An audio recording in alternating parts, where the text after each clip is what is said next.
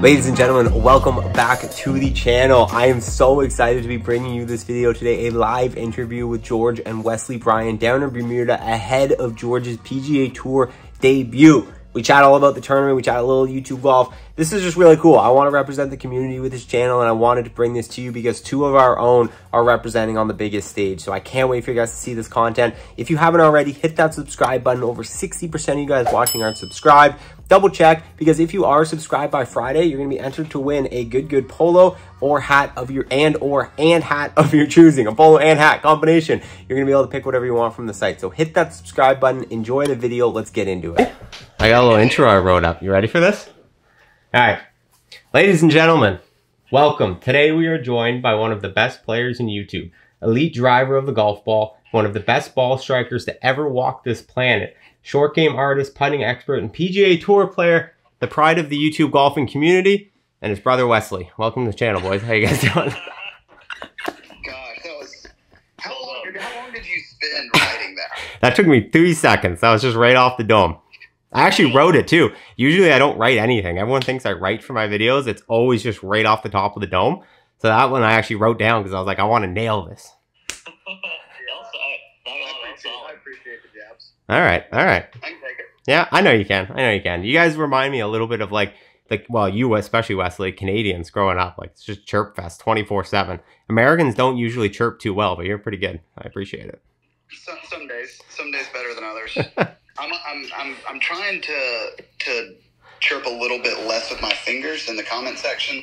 I feel like I'm maturing, but this week the fingers got hot again, and I'm sure there's probably people that I need to apologize to right now. No, for saying a lot of mean things. I apologize too, but I mean, do you chirp a lot? Absolutely. Yeah. I can't believe you live in the comment section. And the beautiful ocean. Yeah, man. Boys, how's Bermuda? How you feeling? You guys jazzed up? You ready to go? I think this is like so cool from the community perspective. I sent Wesley a voice memo today. I'm like, I want to get you guys on as like, this is like Sports Center, man. Like, that's what I want to be for this community. Like, I want to like be like the YouTube Sports Center, and you guys are like repping for the community. It's so cool. A legitimate PGA Tour event. Your first one, George. Like, you guys stoked to be there together. Like, that's just got to be the coolest thing ever. Yeah, I mean, it's pretty insane, really. Like, you know, playing a PGA Tour event, but then also doing it, you know, with your brother is pretty cool. But then also, you know, filming it and doing it as a, you know, creator. That's what I am. Yeah. It's not all that I am, but it's, you know, I create YouTube videos and I love that. And so being able to do it, like, instead of just filming Wesley, I get to film myself and Wesley and put it on the internet and like document the whole thing. It really is like pretty wild. Absolutely. Yeah, no, it's crazy. And I think just the fact that like you're bringing everyone along, like I just watched the Q School video that was out last night. Like, it's just never been done before. It's never been documented in this way, in this form, with so much attention too, because like your channel's obviously been blowing up this year, and so everyone's coming in and now seeing, and it's like a very unique value prop. Like, it's your guys' thing now. Like, you are the like take you along the ride of pro golf channel, which I think is like so cool because nobody else is doing it. Yeah, it's something. It's different. It's like, you know, the last 2 years I've been doing the same thing, but wasn't playing as many. I played kind of the same amount of tournaments, but not quite the level that I would want to play, like to enter into Q School or to like even have a chance to play in the PGA Tour event. And this year just kind of got different. The game got a lot better. You're the beast, you know? And yeah. I mean, it started off, it was so hilarious the way it started. But then I'm telling you, like, from the playing perspective, I obviously play with I would say week in and week out, but that's not the right terminology anymore. Sparingly, I play with the best players in the world occasionally.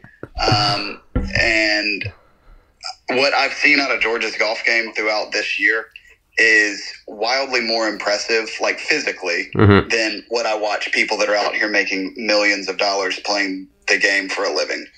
And the guy hits 30 minutes of wedges a day, putts for like 15 minutes, goes, plays a few holes, maybe throws it up on a stream, and that's like his day of practice. Yeah.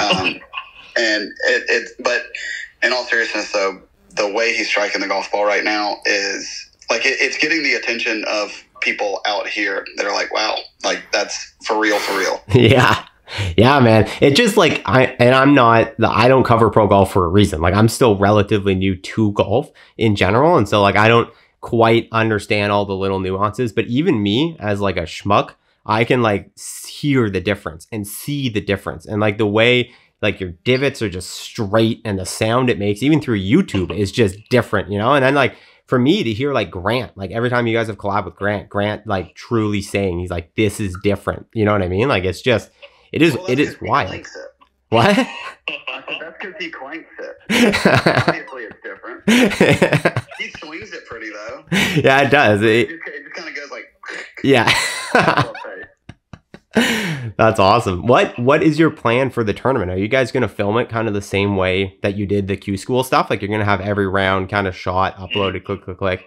That's crazy, man. How is that with the PGA Tour? Are they just letting you just like film the whole thing, or is there like weird legality to it? I mean, yeah. we'll just, yeah. No, yeah. We're here. We're filming it. We're going to document it.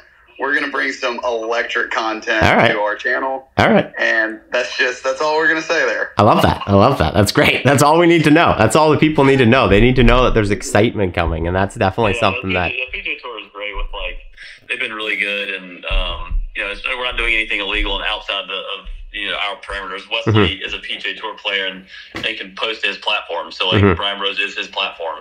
So it's been really cool because, you know, anyone could do it out there, but they don't see the value. Or, I mean, you know, Justin Thomas doesn't need to create his own channel to elevate his brand.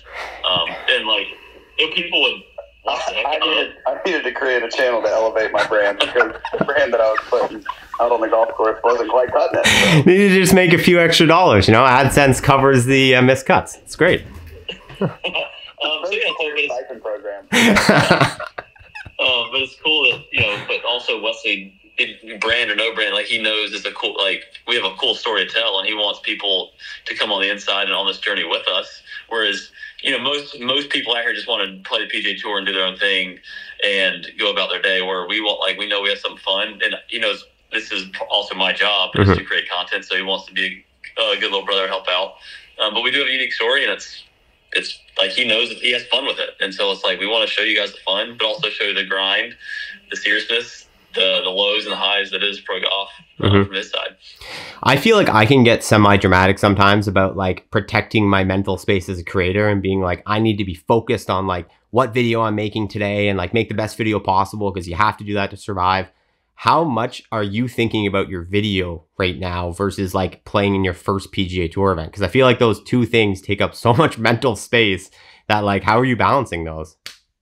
Well, I mean, you look at it, I'm right now going through all the video footage from today and looking at it and just seeing like, oh, it's going to be cool. But no, that's why I'm playing so well is like, I have this thing that I can push the seriousness of pro golf to the side and just like, okay, let's create a cool video. Right. No, and I'll answer part of that question for you. The big thing is when we brought Carney on board pretty much full time, our camera guy and who's editing right now for the alternate channel, he has, by him taking the camera and taking the bulk of that off of George's shoulder has allowed him to film, like actually carry the camera less when he's out playing golf. Right. And so I think by having a full-time help on the production side, I think is the reason. Like we just know that this week the content is in good hands. George just goes out and plays golf. Right. And we got Carney here to take care. We know he's going to get all the shots that need to be gotten, and it's going to be done well. So right. I think that's probably the biggest thing. That makes sense. Okay, I'm going to pretend to be professional here for a second. What do you guys think about the golf course? You've seen it. You've played down there. You guys had your week in Bermuda. George especially, like, is it setting up well for you? Do you like it? Are you feeling like good about the course overall going in? Yeah, heck yeah. It's a good course for me. Honestly, it's a fun, unique, quirky, just fun golf course here on an island in the middle of the Atlantic Ocean. But the hard holes set up well to my eye. Now again, when the wind blows, doesn't matter. Like it's going to be hard. But all of them just look like the driver holes all fit my eye well. Like they look good. Yeah. So I mean, it's like the grass is very like it's all Bermuda grass, which I'm very comfortable on. So like stylistically, like it's something that I've seen and grown up playing, which is a massive help. But but yeah, it's fun. It's definitely, like I said, challenging in spots. But yeah, it's a good.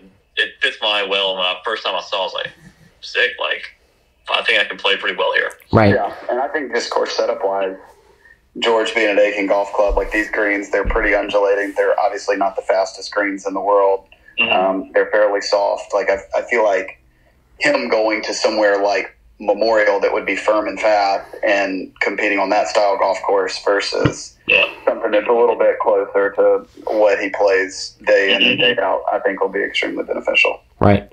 That's awesome. What's been like the week so far leading up to it? Has it been what you expected, George, or has it been like a little bit like, I don't want to say like starstruck because I don't mean by individuals, but just like the treatment you get as a player? Has it been like what you've expected because you've seen Wesley go through it, or is it like, I don't know. I just picture like walking up to the range and just being like, yeah, pick your Pro V1 or TP5X range balls. Like, here you go. Like those just little nuanced things that just must be like so cool, you know?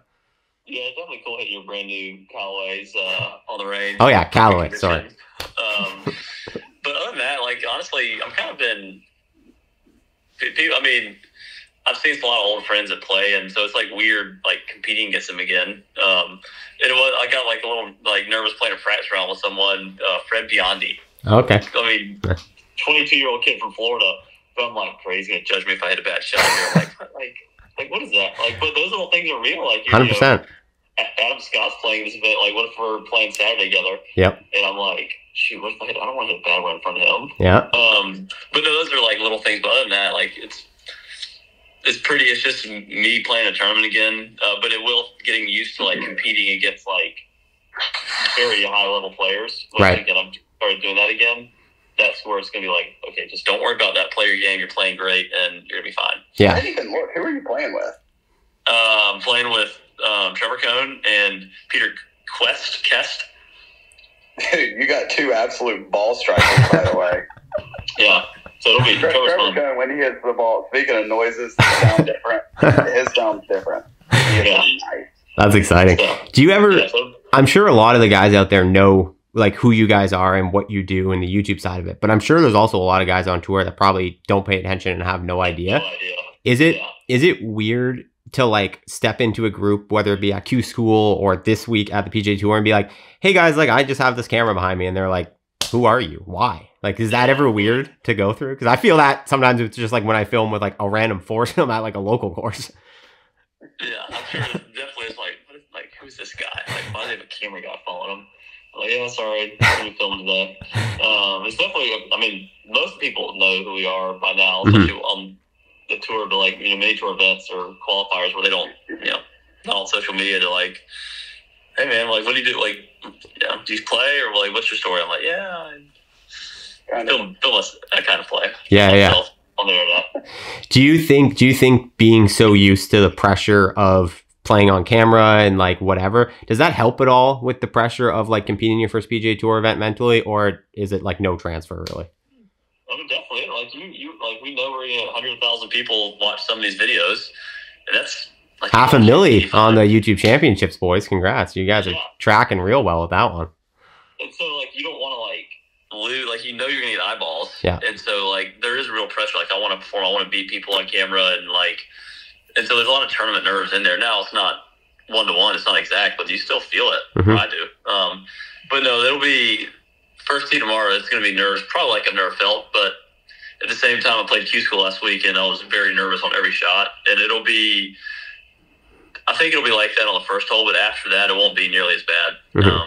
I think this week's just going to be all about having fun. And I've got no, like, what's the word I'm looking for? No, all I can think about is no regrets. What's the word I'm looking for? No worries, no expectations. No worry, no cry. These are all great platitudes. I love it. They're, just all the things you see written on bathroom walls. That's what you're trying to achieve this weekend. Yeah, like, cause like it doesn't like if I win or if I miss the cut, like it doesn't matter. No, like it does, but at the same time, it's like have fun and whatever happens, and compete and move along. Right. If you had to say which one is like your favorite, competing or making YouTube videos, is there, or is it like they both kind of blend off each other? Like I love competing, but at the same time, I was midway through 4 fourth round last week. I'm like, golly, why did I sign up for this? Like, shooting YouTube videos is way less stressful. Yeah, right. Yeah, I mean, but there's also times, like when we were here shooting YouTube videos and we had that big collab going on, like, that is way more fun and energetic. And instead of, like, you kind of go to the golf course and, you know, like you're about to film a video that you don't necessarily want to do. Mm-hmm. There might be a certain, I don't know, person that George films with occasionally that he hates spending time with. And so he might not be super excited about it and then be like, well, I got to film it all myself. And then the weather's not awesome. I don't know. But then there's times like, and here a couple weeks ago, dude, it was so much fun. You just can't. I think that was more fun for me than playing in the Sanderson Championship or whatever the last tournament was that I played in. You can probably be like a bit more yourself too, right? Like you can be fully yourself. You can have as much fun as you want. You don't have to worry about all the weird, like, I don't know. I played in one sort of tournament in my life, and like the amount of things I got in trouble for doing, of like the etiquette of golf, because I just didn't know. It's like sometimes that can probably be just like annoying at times too. Yeah, I mean, me in full form is pretty annoying at times. I would agree with that. Believe it or not. Yeah, I mean, the editing process makes me look so much better than the shenanigans that actually goes on. So yeah, I can't be like that in competition. Yeah, you gotta rein it in a little bit. Yeah, I mean, but there's still times, I'm sure there's plenty of little mannerisms that I have on the golf course that drive the people crazy. You get an incredible amount. I don't care. Yeah. I wish I did, but I just don't. No, dude, I mean, you get an incredible amount of airtime from the PGA Tour's Instagram. And I think it's like a lot of that is to do with your, like, taking your clothes off and hitting shots in the mud. I saw that one the other day, and like making like the wildest like pars from crazy places. Like, it adds to the brand. It's like the weird stuff follows me around on the PGA Tour, just like it's the same thing with Good. Like, dude, how many hole-in-ones are there on par 4s and par 3? And it's like it's like the weird crap just happens. Yeah. It just follows people around. And for me out here, my ball just ends up in weird places. Yep. And you can't explain it. It's golf and it's odd. Yep, I agree. All right, well, I don't want to take up too much of your guys' time. I appreciate you coming on. Let's just end quickly on the YouTube golf side. What do you guys think about the space? It's been growing like nuts. You guys have been growing like nuts. Like, got any like future plans, little teases, or just like in general, like thoughts on how the space is growing? Like, I firmly believe as soon as we start getting like regular like YouTube tour events with like money on the line, like those things are going to be streaming bigger numbers than live. Like, what do you guys think about the future of YouTube golf? It's only growing. I mean, people are watching it. It's getting more and more competitive, more and more fun. Like, people wanting to compete against other people, like the YouTube championship stuff we got going on, like making these tournaments like within what we do, and like it brings out, you know, the fun, but also brings out the competition side of golf, and so that's cool and honestly enjoyable to shoot and consume from my end. But I mean, nothing crazy, just the same old stuff. Like me and Wesley filming videos. Collaborating with people. Grant, Micah, and the Bus Jack crew have been, like, last week or 2 weeks ago was just so much fun. Mm-hmm. So hopefully with them some more. Other tour players, me and Wesley competing against, but nothing. Like, we've got two 2v2s on the books with up and comers / professional golfers that are going to be pretty compelling matchups. But as far as to answer your questions, the space and as a whole, I think that the YouTube golf side is, like, for the game of golf as a whole, the YouTube side is getting the younger, more engaging audience. So it feels like it's just stirring up a lot more fun in the game. Whereas on the broadcast side, it's just a little bit more of an older, more traditional, stale type golf, old country club feeling. So I think that the space is growing, and I think as far as advertising dollars are concerned, I think that they're going to start going more on the content side. Hopefully, I mean, for us, that'd be amazing. But I think it's fun. I enjoy it. I love it. And I appreciate you giving us some time to tell our story for this week, because it's going to be pretty awesome. Thanks cool. for covering it. Well, geez, yeah, I appreciate you boys. It's a pleasure to watch. I'm super stoked, and I think, you know, my goal with this whole thing is always just to see this community grow as big as possible, and I think you guys leading the charge on this side of things, have a unique value prop that really can bring people in, I think is super awesome. So keep doing what you're doing, boys. I'm stoked to watch this week, and best of luck to you. Thank you. I appreciate it, man. Thanks, boys.